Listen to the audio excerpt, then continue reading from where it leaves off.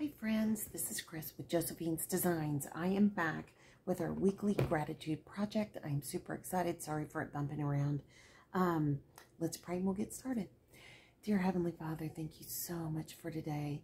Lord, we give this time to you. We give this study to you. We give what it is that you're going to teach us today to you. Lord, in everything we do, we pray that we will be a blessing and honor to you. Lord, thank you so much for all that you're doing today. Lord, please bless this time. In Jesus' name I pray. Amen. Okay, friends, so let's get started. Let's see here. Okay, yes. I already started filming this once, and then my sweet husband came up. So we're going to see if we're going to make it this time. Okay, this one is about gratitude highlights your gifts. We're on week 8, page 18. For where jealousy and selfish ambition exist, there is disorder, unrest, rebellion, and every evil thing and morally degrading practice. But the wisdom from above is full of compassion and good fruits. And that's from James 3:15 through 17, and that is the Amplified Version.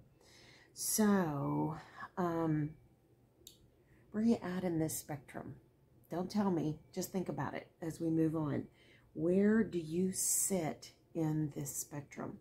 Are you jealous? Do you have selfish ambitions? Or are you seeking wisdom and full of compassion and good fruits? Or do you display good fruit from the Lord, okay, in your life? You will know a believer by their fruit. Let me just say that too. Scripture tells us. So when we see believers with good fruit, we know that they are growing in the Lord. And everybody can put their happy face on. Don't get me wrong. But as we go through our lives, it's people that know us over the long haul. Have we continued in the walk? Do we keep trying to serve God? Do we keep trying to know Him better? Do we keep trying to know His Word better? Those are all good fruit. When we're with other people, what is exhibited? Good fruit, bad fruit. Okay, I know. Jealousy clouds your vision. It causes you to see what someone else has or can do, forgetting all you have and all you can have. Good fruits. It says good fruits, or as the Bible says, good fruit of the Spirit. Come when you view others with a gracious spirit, and when you see and embrace your own gifts with gratitude. We live in a time of incredible social media where we are bombarded daily, visually, with what's the next best thing.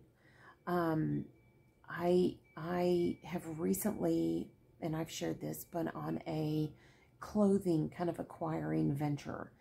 And, you know, I guess at my age, I know what I like and what I don't like. And so as I began to buy clothing, some secondhand, some on clearance, some at Walmart on clearance, and at Walmart, I have just decided, no, those are the jeans I like. I don't care if they're in style or not. That's what I wear. And when I tried on a different style, my husband looked at me and goes, "Blech, that's like mom jeans. Don't wear those." And I was like, really? And they weren't mom jeans. That's just what he thought when he saw me in them. And he's used to my style after 40 years. I'm used to my style, etc. So, whereas my sister wears that style and it looks gorgeous on her.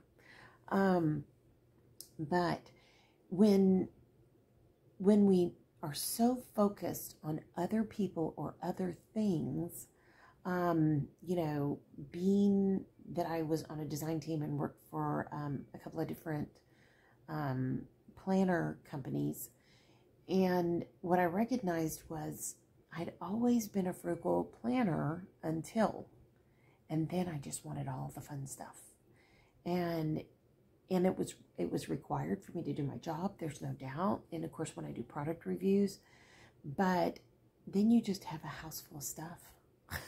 And if you're not going to use it, it's just stuff. So who are we trying to please? Do we purchase things? Do we do certain things because we enjoy them? Or do we do it because everybody does it? Well, there's some things even in my health journey that I want to do because I want to do them. They would be good for me. Not that all of them wouldn't be good for me, but some of them to me are not a fit for me. And I don't have anything to prove. Initially, I was like, oh, I've got to do it all. I got to try it all. I've got to do it all. And I realized, I'm a certain age. I have a disability. There are things that I can do and things I can't. And there are things I want to do and things I don't want to do. So we get to make choices in our life. Who are you trying to please? The people that may or may not be watching? Or are you trying to please what God's will is for your life? Even in the way you dress. There you go. Okay, yes, I said it. What spiritual gifts has God given you? See Romans 12, 6 through 8 for some examples. So, let me see. I've got 2 or 3 Bibles here. I'm just trying to see which one will make the least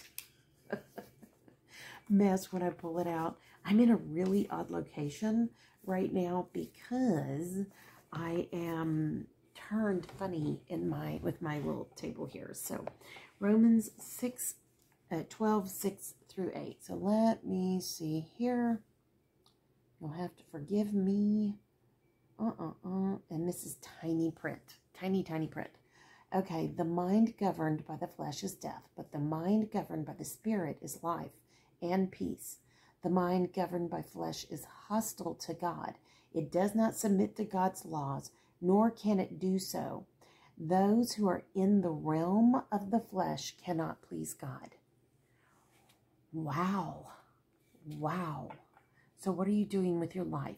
Are you doing things that please God? Are you doing things that please yourself or please others? We are getting ready to be somewhat empty nesters. And I know people at my stage of the game that go, hey, it's my time now. It's me time. And I don't think there's anything wrong in pursuing things that you are gifted and talented in. So I'll give you a weird example so as not to step on toes. Let's see. I don't in any way, nor can I, play ice hockey. So I'm going to use that one. I gave up ice hockey. I gave up ice hockey for everything. I loved ice hockey. I gave it up because it was dangerous because I was raising kids. I gave it up because I'd have to drive too far. I gave it up because I would spend too much money. I gave it up because it would take up too much of my time. I gave up because it required a lot of time to focus on developing my skill set. Now I don't have kids. I'm going to do what I want to do. Okay, or not kids at home is what I mean. There is some level of, yes, you need to do things that maybe you shelved for a while you were raising children. But do you need to pick something super expensive? Do you need to pick something that takes a day at a time? Do you need to pick something? You understand what I'm saying? That may be the perfect time for you to take this hobby. It may not be. It may not be. I'd love to spend my day all day long paying housekeepers to keep my house, to get my house in order, to get me organized so that I could do nothing but scrapbook all day. Okay. I have plenty of supplies, so I wouldn't be spending the money. But would it affect my time with other people? Yes. Would it affect my time away from Bible study? Yes. There's just a lot of things. Now, can I combine it maybe and pursue it? Sure, I can do that. I can do the journal and memory keeping together. And by journaling, I'm talking about Bible journaling and memory keeping together. There's a lot of things that we can do. So as you look at your gifts and talents and the things that God has given us, what is His priority for those things in our lives? And that is the first thing that we must check into. What's the who, what, when, where, wow, and how and why of doing it. So, how much does it cost? Where do you have to go? When would it take place? Who would it affect? Why do you need to do it? There's all of those that you have to ask those questions. So let's keep going. And who can you bless others with it? So let's keep going. How can you use your gifts or gifts to bring good fruits to God's kingdom? Well, like I just said, I could scrapbook just for me to get my pictures done, or I could do it with scripture, and wouldn't that be a blessing? And maybe one day when I pass away and one of my family members finds that, maybe they would be blessed by that. Just a thought. And I mean, seriously, God's just laying this on my heart as we're talking, so on that one. One of the things I had thought about was I have a recipe book for my mom that I made copies of her handwriting. And what I would like to do is develop those for each one of my grandchildren, maybe even one for each one of my children, not this Christmas, but maybe next, and then add recipes to it. And my own handwriting, because it would have my grandmother's, my great-grandmother's, my mother's, and my handwriting in it. And then one day they could develop it for their children. So there are things like that that we can do. Would it bless others? Yes. Would it cost a lot of money, or how much would it cost? Not much, just a little bit of copying and some journals and whatnot, or notebooks, or however you want to do it. Could it produce good fruit? Yes, it could. It could not only produce meals for families, but it could also produce an encouragement of remembering all these women who went before us and developed these incredible recipes. And then where I could then hear from our home, give it to somebody else's home, and that would bless them, from our home to theirs. And then when at Christmas, and then why, to continue that legacy. But I would like to go back in and put scripture on each one of those recipes and find some kind of either scripture, devotional, or Bible study to put with it. Wouldn't that be fun? I know, right? Or maybe even a book in the Bible. Oh, that'd be good. Okay, hold on. Let's keep going. Now, make a list of ways you can share good fruits with those around you. Highlight a new idea you want to try this week. So one of the good fruits that I would love to share with those around me is, and I've shared this in in another video, is I'm trying to take recipes from others and develop them into something that we would enjoy, that would bless. Ooh, sorry guys, I didn't know something happened there.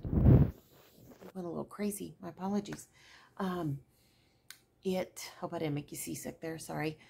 I'd like to develop recipes that would bless my husband and then whoever's at home with us. Right now we have our youngest daughter. When other kids come over, when we go out with friends, etc., or we have friends over for dinner.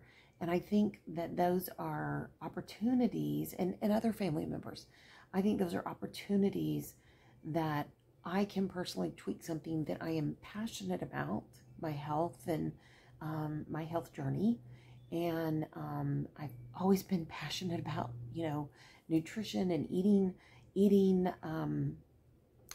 things that would nourish us and not deplete us.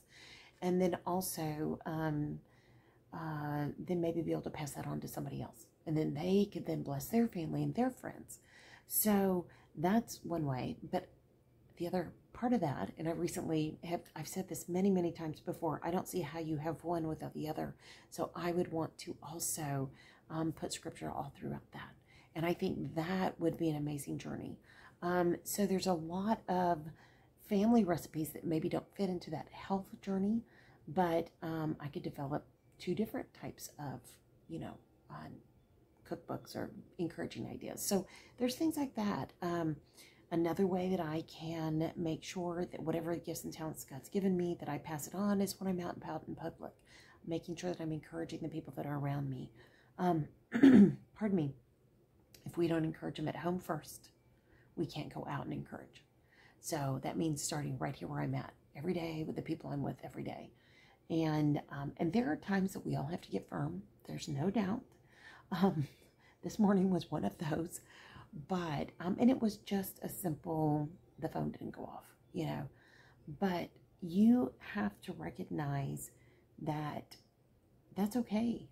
That's a part of being a very real person. I have listened to some friends and family who give people endless excuses and will give certain people excuse and not others. And then I have seen the opposite of that, that is horrible. You shouldn't talk that way. You should never behave that way. Da, da, da, da, da. Here's a reality.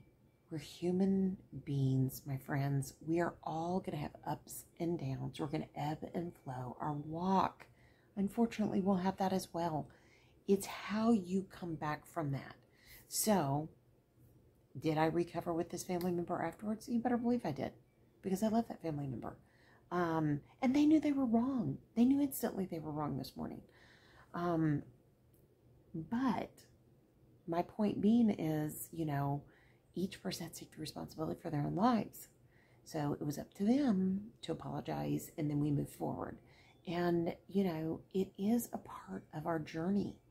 We each have, strengths and weaknesses, good days, bad days, great things happening, not so great things happening. And we need to have grace and love and mercy.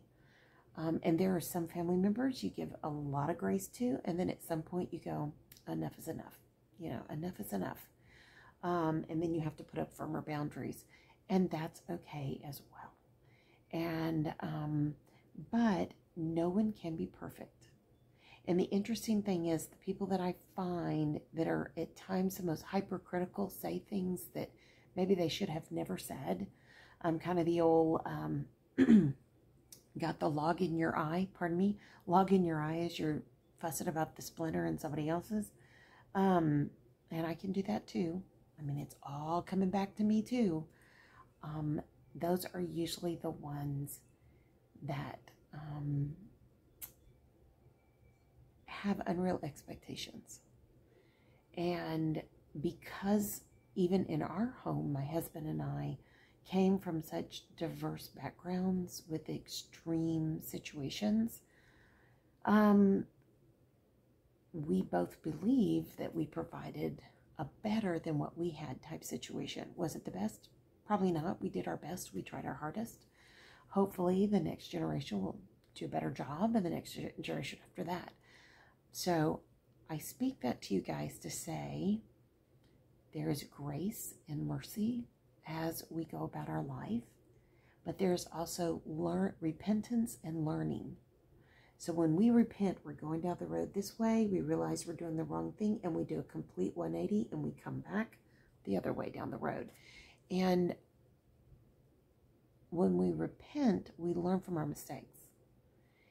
And we don't beat each other up with them. We just repent and we move on.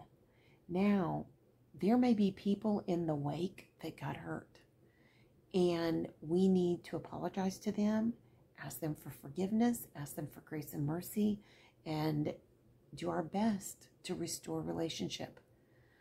If they never let you restore relationship in that area, that's on them. If they are working it out day by day, mostly supportive, but like 10% still struggling, you have to give them time. You have to give them time. Sometimes we go through a little PTSD afterwards, when something bad happens. You're just never quite sure, can we ever go there again? Can we ever say that again? Can we ever do that again? Sometimes you can, sometimes you can't. But you have to recognize what are your boundaries, what are God's boundaries for you, and what are your boundaries that you are willing to try or not try. And if you're not willing to go beyond that, you need to recognize people are going to ask why. And that's okay. And everybody believes that that what they think is kind of right, and that everybody else needs to learn from them. Now, is that always true? Maybe, maybe not. But there's nothing wrong when it is said in love, and I mean in love. They've prayed about it. They're coming to you in love, and they share something. You don't have to defend yourself, though I tend to. I'm being honest here. And you don't have to do what they say. God may not be calling you to that. And they need to be willing to understand that as well. I mean, unless it's like abusive and you're abusing them every time you're together, then of course you have to hear that. But I'm just saying, and not meaning to be abusive, but maybe you always bring up one subject and boy, it really bothers them. And so you have to say, oh, my apologies. I didn't realize that bothered you. I will work really hard not to do that anymore. Does it mean you have to be perfect? No, you may still make mistakes, but you really need to try not to. And you really need to not give the answer 10 times. Oh, I forgot. Oh, I forgot. Oh, yeah, you're so hypersensitive. I forgot. Or you're so sensitive. I forgot. There's nothing wrong with being sensitive. And there is nothing wrong with accidentally forgetting, but that you are working to correct that. And I think that that is always the goal in these situations. So we are given gifts. We are blessed with those gifts by God. We are to take those gifts and give them away in honoring God, in sharing the good news of what God has done in our life, that we can pass it on to someone else. How are you taking those gifts and talents that God has given you and giving them away in His name? Not in your name, not for your recognition, not for your attaboys or attagirls, but to bring glory and honor to God. Okay, all the fingers are pointing back at me. They're all, well, let's just do it this way. They're all pointing back at me. I have to work on that too. All right, friends, I hope you guys are having a great day. I pray that it is as beautiful where you are today as it is here. We've got blue skies with nice, beautiful sunshine, and it's not in the hundreds, so we're thrilled. I know, so weird to say that mid to late September, but all right, friends, I'm excited to be with you. I'm praying for you. Please, whatever you do, keep seeking God and His will in your life. And if you don't know Him as Savior in a personal relationship, repent of your sin, accept Him as Lord of your life, and begin to read your Bible, know Him better, pray, and serve Him well the rest of your days. He will then have you in the Lamb's Book of Life. And then on that day, that judgment day, when we stand before Him and have to give an account for our lives, He's going to say to you, come unto me, my good and faithful servant, because you asked Him into your life and you had a relationship with Him. That's a very important step in this process, okay, friends? And that's a part of our journey in this world. All right, friends, let's pray and I'll let you go. Oh, dear Lord, thank you so much for today. God, we love you. We thank you. Please, if we don't know our gifts and talents, please show us our gifts and talents so that we may serve you better and we may love people around us and we may do unto others as they'd have them do, as you'd have us do unto them. Lord, please help us understand your ways, your word, so that we can apply it in our lives. And Lord, if we don't know our gifts and talents, can you please show them to us? And they grow and change. And then the things that maybe become a burden in that journey, please lighten our load. You tell us in your word that your way may be difficult, that burden may be heavy, but you make it light. And Lord, we come to you to ask you to lighten our burden, please. We give you the things we don't know what to do with today, Lord. The things that we have ahead of us that may be extremely difficult, the things that we have show up that may come out of the blue and we're not ready for. God, we give you this part of our life. We give you our lives. We give you all of our lives. We give you every part of us. And Lord, we love you and we praise you and we thank you. Thank you for your word. Thank you for this devotional and the writer who wrote it. And Lord, as each person hears my voice, I pray that they will be encouraged this day. Lord, in Jesus' precious name I pray. Amen. Okay, guys, so I pray your day is blessed, creative, and lovely. Keep serving Jesus well. I now have to go pack and get a shower after I edit and then upload this. So, and then we go on our trip. So I will be talking to y'all soon. I love you guys. Y'all take care. Bye now. And as much as I love you, God loves you so much more. Keep serving Jesus well. All right. Bye, guys.